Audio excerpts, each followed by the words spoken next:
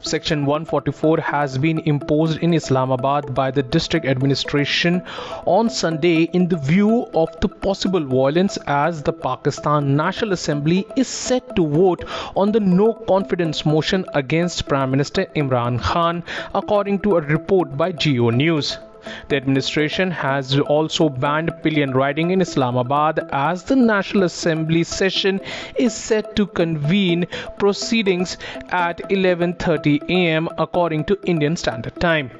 After weeks of political juggling and attempts to win back the supporters as well as people, Pakistan Prime Minister Imran Khan, whose tenure as the national leader hangs in the balance, will face a crucial no trust in the parliament on Sunday.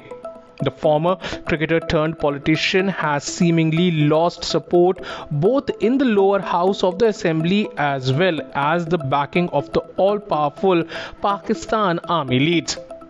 Imran Khan's party, Pakistan Tehreek-e-Insaf, lost the majority in the National Assembly after its key ally in the coalition, MQMP, swapped sides.